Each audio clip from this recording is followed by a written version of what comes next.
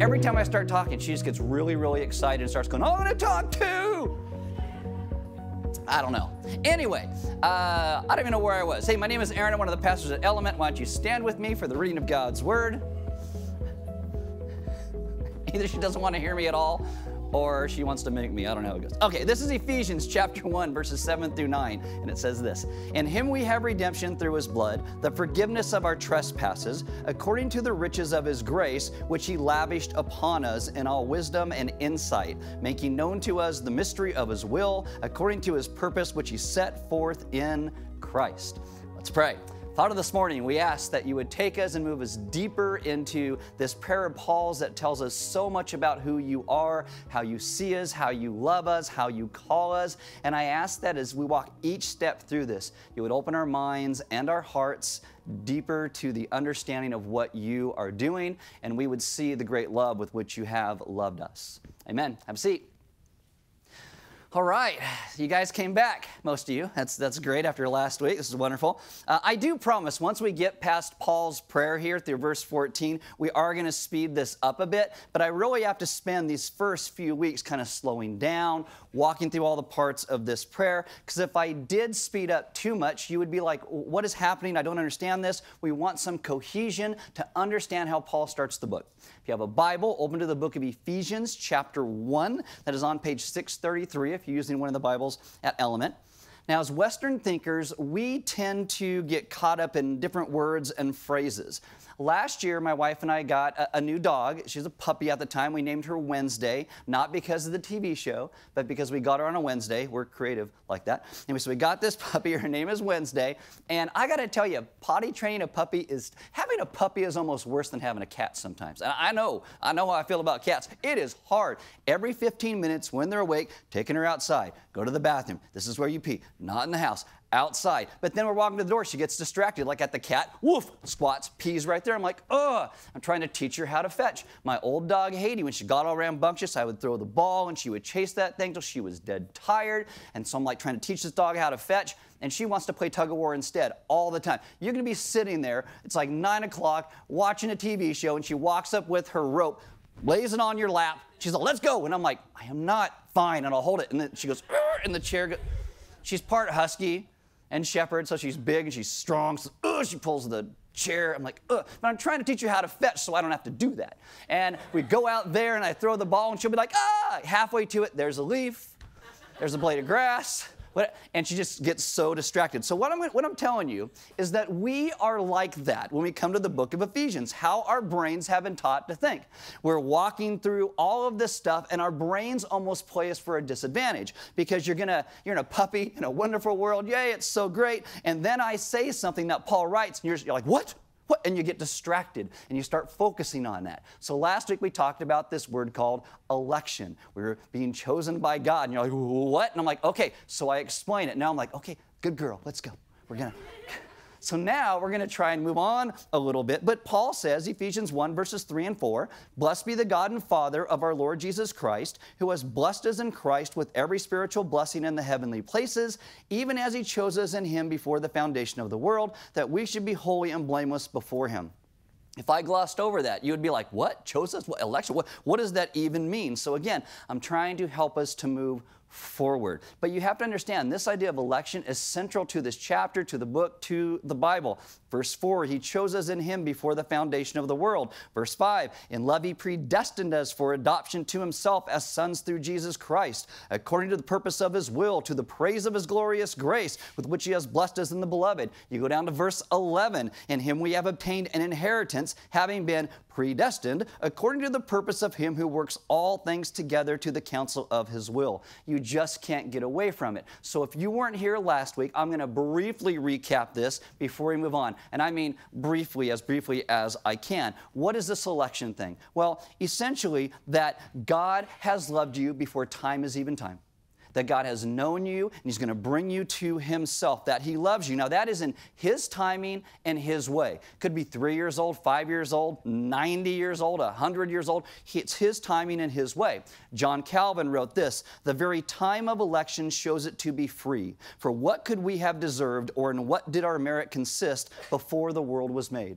We weren't even here, and God had us in the back of his mind. Now, many people have a hard time believing this the longer that you are around in a church. You have a hard time being really excited about what this means. Before time even began, when God is simply in his godness, well, that's what we have to understand. Before anything was made, no universe, nothing but God existed, and God, for a lack of a better term, okay, I'm sure there are better terms I could use, but for lack of a better term, God was anticipating, excited about the day which he would not only save us, but sanctify us. And if you know me, I love Christmas. I love giving gifts. If I get a gift for somebody, it's so hard for me to leave it in the closet all year, but I have this anticipation for the day when I can give a gift to somebody and they're like, oh, wow. I gave a gift to somebody this year and they almost cried. I'm a good gift giver, all right? They didn't. It was just close. But, you know, I give that to them. Now, but then after they open it, it's like 2 days later, it's like, okay, I'm done with it. But God gives us this gift of salvation, and it never gets old. For eternity, this gift comes to us. And this, if you understand it, leads you into a deep and rich theology about God's call and his goodness and his grace. And as we are people, we tend to struggle. We tend to get disappointed with our lives, get frustrated at our failures, and we start to think that God is the same way, that God only tolerates us, you know, like a puppy. There's a reason puppies are so cute, because they would die otherwise because you get tired of it. But Paul says the opposite is true of God. In Ephesians 1, he says, this is not God. Before the foundation of the earth was laid, he is going to adopt you, make you holy, blameless in his sight through the work of Christ. And so when you have the best day in the world and when you have the worst day in the world, God is at work. He has never once abandoned you, and he loves you. Now, God, in the midst of our lives, is going to come throughout it and start to pry our hands off certain things that are detrimental to us. Matt Chandler says, it is not unloving to break the hand that's holding on to something that's detrimental to the soul. So in these verses, what you see is the choosing was before time as we even know it. Secondly, the reason of God's choosing were only in himself. In love, he predestined us, meaning the choosing cannot be separated from God's love. It is fully entwined with that. It is not a roulette wheel. It's not a roll of the celestial dice. It was according to the purpose of his will, to the praise of his glorious grace, with which he has blessed us in the beloved. Purpose has the connotation of pleasure. Pleasure has the connotation of good desire. The ground of God's choice is his love and good pleasure. It's not our goodness. It's his grace. And the third thing is, this choice was made in him, meaning in Jesus. Everything in creation comes from Christ. There is this hymn in Colossians, which we'll get to in a couple years when we hit the book of Colossians. We're not going to be in Ephesians that long. When we get to Colossians in 2 years, there's this hymn, and it essentially says that he's the foundation, the origin, the executor of everything that is involved in salvation. All the fruits of it that come out of it all depend upon him. John Stott wrote this: the doctrine of election is a divine revelation, not a human speculation. That means that this is not something we could have thought up. It's not something we could have dreamed up. It's not dreamed up by Martin Luther or Augustine or John Calvin or the Apostle Paul. And a humble view of election really shows that there's no room for pride in our lives. It is just humility and thanksgiving. And again, there's so much in that. That's my recap. Let's start to move on today. I promise you we will get through the 3 verses we're going to cover today. But here we go. Ephesians chapter 1, starting in verse 7, says this: in him we have redemption through his blood, the forgiveness of our trespasses according to the riches of his grace, which he lavished upon us in all wisdom and insight, making known to us the mystery of his will, according to his purpose, which he set forth in Christ as a plan for the fullness of time, to unite all things in him, things in heaven and things on earth. Originally in the Greek, verses 3 through 14, it is one long sentence. And hopefully you see why I'm trying to break each little piece apart for us as we begin to walk through it. And the importance here is, the order here is important. It's grace and salvation. But it's hard for us to get. Paul understands this, but he keeps pointing to the great mystery of God's will that's been made known. So what I'm going to do with you today is I'm going to talk about this word mystery. I'm going to talk about why Paul uses it, and then the mystery that has been revealed to us, that we are chosen by the Father, redeemed by the Son, and sealed by the Spirit. Okay, so this word mystery. The word mysteries comes from the Greek word called mysteria. It has a long past. It is originally a reference to these secret pagan rites that they did called the mysteries. So here's the history of the mystery. What? Okay. All right. One of the earliest references to this word is in the 7th century BC, and it's what is known as the Homeric hymn to Demeter. So in this story, the goddess Demeter is looking for her daughter Persephone, who had been kidnapped by the god Hades. So Demeter is wandering the earth, and in her quest to find her daughter, she comes to the city of Eleusis. Eleusis is run by a woman at the time named Queen Mantineria. Queen Mantineria does not know who Demeter is. She doesn't reveal herself, but Queen Mantineria takes Demeter in to the city and kind of begins to take care of her. Now Demeter, because he's welcomed by the queen, decides to do a really nice thing for the queen in taking care of the queen's son, Prince Demophon. Now this kid is ill, so each night she brings this boy next to a fire, and at this fire she would feed him with the nectar and ambrosia of the gods. So one night the queen said, "What are you doing with my kid?" And then Demeter reveals herself and what she is doing, and the queen says, "Oh, that's amazing. Could we build a temple in your honor, a sanctuary where you will teach us all of these secret rites, and you will teach us how to become immortal like the gods?" And Demeter says, "Yes, sure, okay, I'll do that." They're all dead, by the way, so nobody got immortal. But anyway, you fast forward, every year there were pilgrimages, and they would go from the city of Athens to the city of Eleusis, and they would perform these secret rites. And these rites are kept so secret that today we don't even know what was involved in them. And these rites are called the mysteries. Now, mystery comes from a root, and it means to be quiet or to shut one's mouth, kind of like when someone used to make stew for the working poor in different parts of America, and they called it mystery meat. Like, don't ask where it came from. It's meat. That's all we're going to say about it. Well, you go even farther than that after all of this, and then you get to Christianity. Classical Greek Christians were completely opposed to any religious secrets. They believed nothing was supposed to be hidden. Everything should be out in the open. There are lots of cults today that if you step into them, they'll give you a little bit of information, and then a little bit of information, and a little bit of information. Each step, you get a little bit more. Christianity, ask any question you want. I started off the second week talking about election. It's like, what exactly? We're trying to tell you everything in the scriptures. Nothing is meant to be hidden. And yet, they still started to call these rites the mysteries. You know, why? Because they viewed them with the same exalted awe and reverence that cults did. So why did Paul use this word? Like, again, why did the early Christians use this word?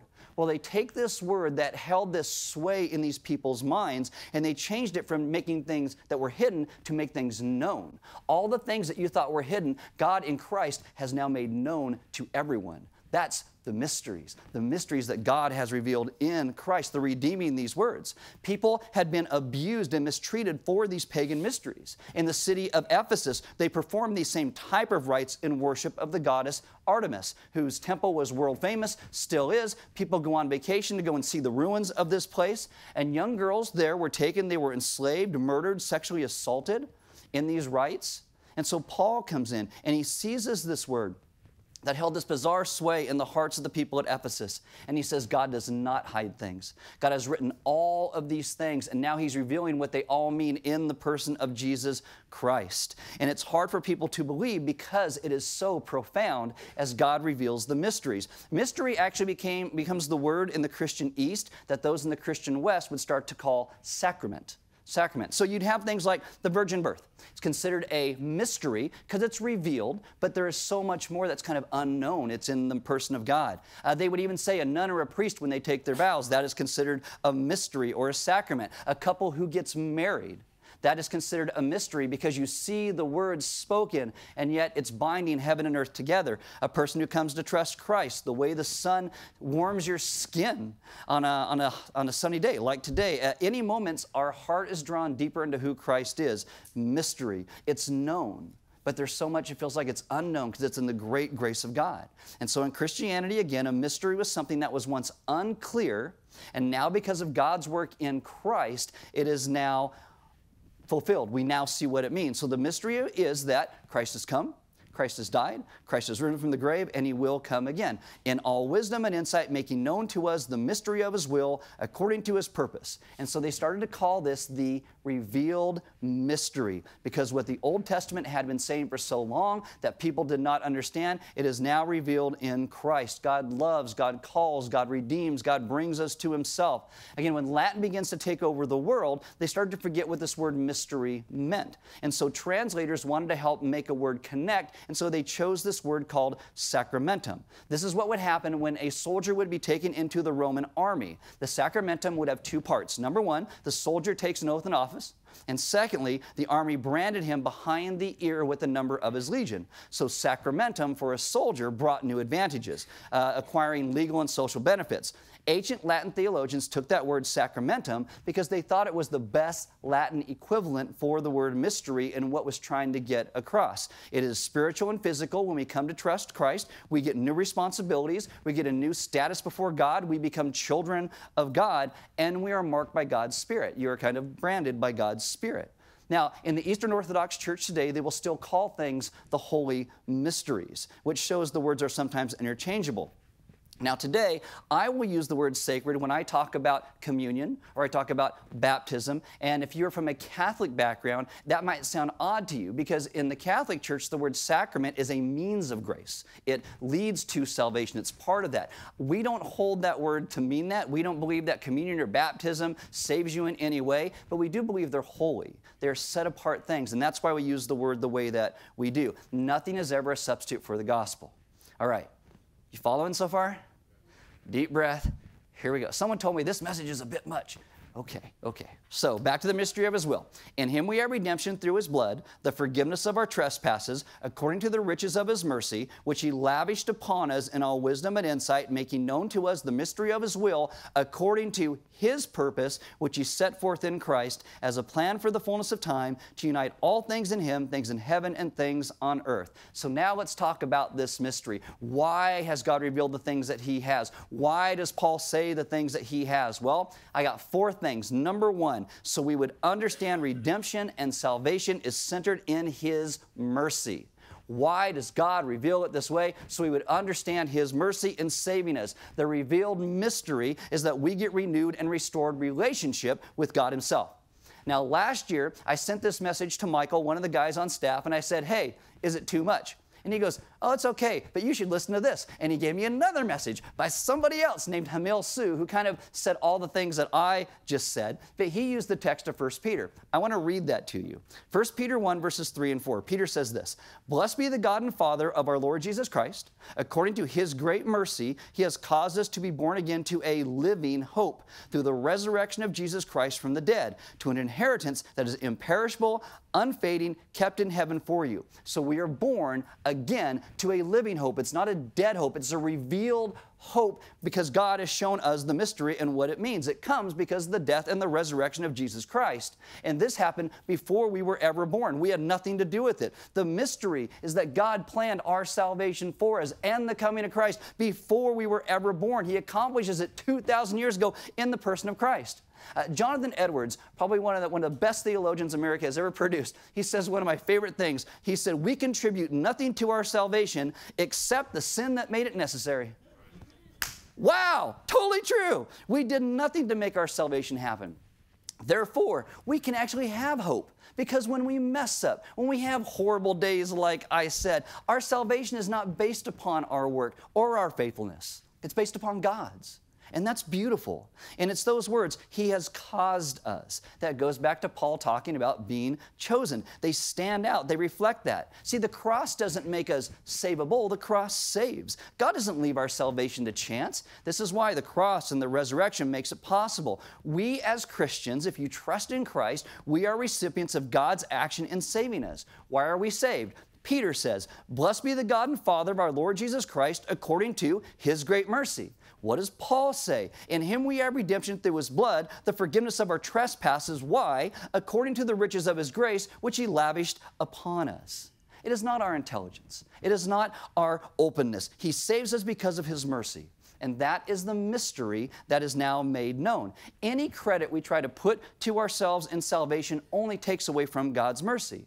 And if you want to boil this whole idea of election down, because if you're in a gospel community, I heard you guys had some great conversations last week around this, but you put it down to one word, I would say the word is mercy. It's the word mercy. Mercy of God alone for us. When people struggle with the idea of election and why some people aren't saved, Tim Keller says it comes down to a struggle to understand that our God is actually merciful. So much more merciful than us, because we think we can imagine a better plan of salvation than God himself can. We think God could be more merciful than he already is. We think we might even be more merciful than him, because we say, well, why doesn't he save everybody? And if you reject election, you have to say, well, he doesn't want to violate our free will. That's not merciful. A good father knows when to overwhelm the free will of their children. Some of your parents should do it more. Too far? Okay, all right. You overwhelm their free will so that you can save your children. You should save them. You don't want them to hurt themselves. God secures our future for eternity because of what Christ did. Peter says we have an inheritance that is imperishable, undefiled, and unfading. That means it can't be attacked, it can't be destroyed, it can't be changed. It is kept for us, meaning it is secure. We don't keep it, he keeps it. That's the mystery revealed to us, and it's centered in God's hope and in his grace. The second reason that you see this mystery revealed is so we would be sanctified or understand our salvation.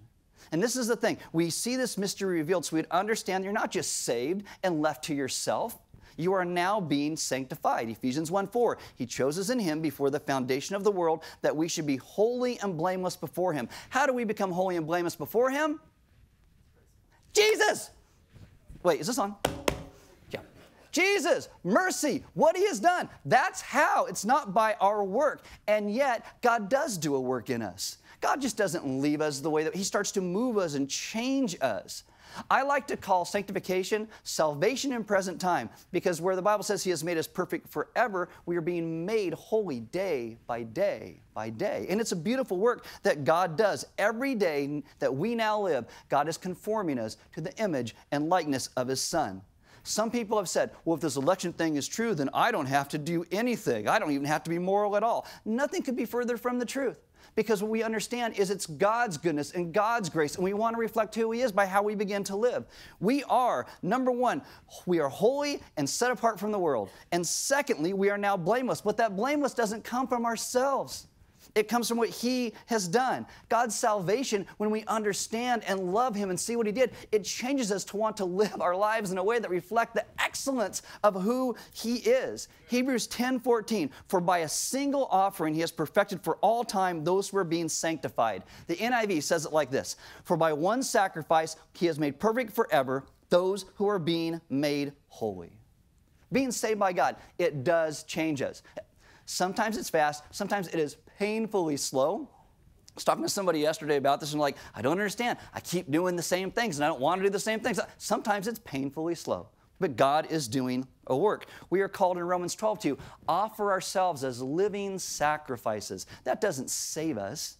We want to offer our lives back because Christ gave his life for us. We are not saved by being holy and pleasing. You actually already are holy and pleasing. You already are saved. When you understand God's grace, you can live in ways of freedom as you honor and serve him in your life. And you're not consumed with all your failures. You're consumed with him over you. It's like one of our elders, Mike Harmon, always says, he goes, don't tell me how bad I am, tell me how good God is. Because that's going to change how I see things. Harold Ockinga, founding president of Fuller Seminary, said this, if God has elected us, he has not elected us to remain sinners, but to become holy. God never chose us to continue in sin. And this is why it is God doing the work of salvation, God doing the work of sanctification, not us. And sanctification is a work that begins now, today. Eternal life, it's not when you die. It starts today. Mystery revealed. Third reason the mystery is revealed is so we would understand adoption. Adoption, that we have been adopted by God. This is amazing because guess what it tells you? It tells you you are wanted. God wanted you. You're adopted. You're brought in. In love, he predestined us for adoption to himself. Why? According to the purpose of his will. Now, adoption is referred to in the Old Testament, God as a father, but technically in that sense, only about 14 times. And it's only in reference to the whole nation of Israel. But you get to the New Testament, and Jesus comes, and he addresses God almost exclusively, only as Father. I mean, the Gospels record Jesus using this term for God the Father more than 63 times. And I don't even know if he references God in any other way except maybe on the cross when he references Psalm 22. I could be wrong. You can show me where I'm wrong. I don't care. But no one in the entire history of Israel prayed to God like this. And the word Jesus uses for Father, it's this word that a child would address their dad. Here's the mystery revealed, okay? Paul says this mystery is that we all get that relationship. Every single one of us. Romans 8:15, for you did not receive the spirit of slavery to fall back into fear, but you have received the spirit of adoption as sons, by whom we cry, Abba, Father. I keep telling you this. This is the first word a baby would say, Abba, right? And they go, oh, he said dad. Like that's what they're doing right there. That's us. We get to call God Dad. Galatians 4, 6, and 7. And because you are sons, God has sent the Spirit of His Son into our hearts, crying, Abba, Abba, Father. So you are no longer a slave, but a son, and if a son, then an heir through God. And son means sons and daughters, okay? Do you sense that God is your Father? Do you sense that? Like if you had a bad dad, he's not bad, he's a good dad, full of mercy and grace. Do we view him that way? John chapter 1, verse 12, yet to all who received him, to those who believe in his name, he gave the right to become children of God. Revealed mystery. Revealed mystery. J.I. Packer wrote this, if you want to judge how well a person understands Christianity, find out how much he makes of the thought of being God's child and having God as his father. If this is not the thought that prompts and controls his worship and prayers and his whole outlook on life, it means that he does not understand Christianity very well at all. And that's not a dig. That's a way to say we need to grow in this. The Ephesians needed to grow in this. That's why Paul talks about this. And this kind of leads to my last one. There's probably more, but I'm out of time. You're welcome. Here's my last one, okay, is this. So we would praise him for his mercy and grace. Why does he reveal the mystery the way that he does? So we would praise him for his mercy and grace. Verse 6, to the praise of his glorious grace with which he has blessed us in the beloved. One writer says this, true worship is valuing or treasuring of God above all things. Guys, our salvation should make us specifically praise God for his goodness and his grace, what he has done for us, because we are the undeserving. From the very beginning of the scriptures, you see that God built us to be worshipers. It's part of our DNA, but it's part of the fabric of the entire universe. You'll read how the rocks and the trees and the streams and the oceans, they clap their hands, they cry out. Everything is crying out in worship to God. They do it naturally. The ones who fight it are us, because we want to be our own God. We have run from him. We have broken relationship. But God in Christ comes to rescue and redeem us. And we would praise him for his mercy and his grace. God created this world a certain way so that all creation would worship him. It makes us complete. Like John Piper always likes to say that when God is most glorified, we live in the most joy. That is just simply how it is. Ralph Waldo Emerson has this famous quote, and he says this, a person will worship something. Have no doubt about that. We may think our tribute is paid in secret in the dark recesses of our heart, but it will come out. That which dominates our imagination and our thoughts will determine our lives and our character. Therefore, it behooves us to be careful what we worship, for what we are worshiping, we are becoming. That's important for us to understand. We need to be honest with ourselves because we are going to become like what we worship. And if you view God as an angry father who's just waiting to smack you when you get out of line, that's going to result in the way that you live. But if you view God as God is full of mercy, grace, who has called you, who has set holiness upon you, you are going to live completely differently. You will live a life of mercy and grace when you begin to understand that God is a God who has bestowed mercy and grace upon us. That is a revealed mystery. Because how do we live with a solid structure in our life so you ever know where you stand? Because every time you talk to somebody new, you're being weighed by somebody else, how they're thinking about you. Every job you take, every job you leave, every new friendship that you make. How do you get solid footing to navigate areas of your life where maybe you have depression or anxiety? How do you work well when everyone around you seems like they're a crook and like, I just do the same thing because I'm never going to get ahead if I don't work like them? We worship Jesus as he has been revealed. We see what he has done for us. Worship moves us to a place where we long to adore who he is, to see God as he really is, not some God we make up in our heads, but God as he really is. And then we start to see the way God created us, the way he leads us. Again, how do we know what God is like? How do we know where we stand? Want to hear the revealed mystery? In love He predestined us for adoption to himself as sons through Jesus Christ, according to the purpose of his will, to the praise of his glorious grace. Revealed mystery. It is freely given, glorious grace. That is all part of it, so you know where you stand. And it's beautiful. It is. The words kind of pour out from Paul throughout these first few chapters. I mean, it's like we are seated in the heavenly realms in Christ. Our position opens us to every spiritual blessing. We have been chosen before time began for his love and his good pleasure. And the choice was not due to anything in us, but because of Jesus. God saving us the way that he does really gives us a reason to rejoice, because we have been saved. We are being sanctified. We have been adopted. And all this results in praise. Our lives before him. It all comes because we understand the revealed mystery of the gospel. One writer says this, and I put it in your notes. He says, he begraced us. It's like, hasn't beguiled you.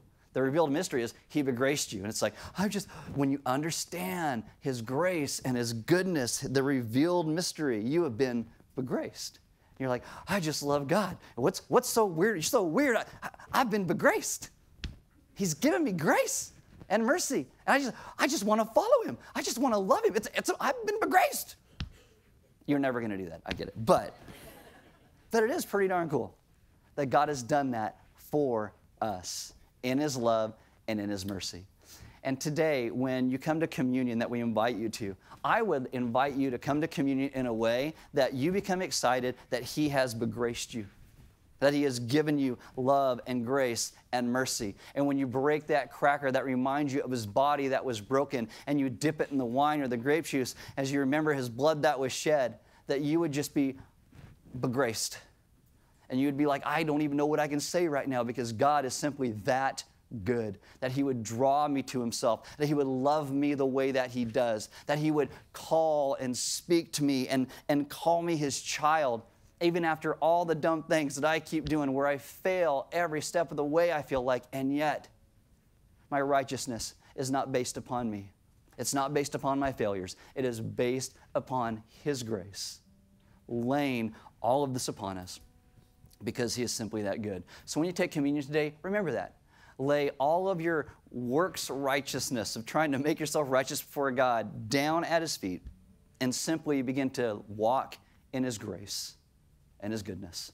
If you need prayer, maybe you are someone who has in your life had this picture of who God is as a bad dad or an angry dad, and you have to work yourself into sanctification. You got to work yourself into holiness so God loves you enough. If you've ever said, I can't go into that place because if I do, the walls will fall down or lightning will strike me. You gave yourself a whole lot of credit.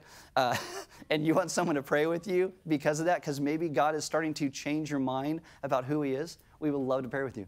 Right across the way in the lounge, as Sarah said. And if the lounge is busy, we have places to take you if you'd like to go pray with somebody.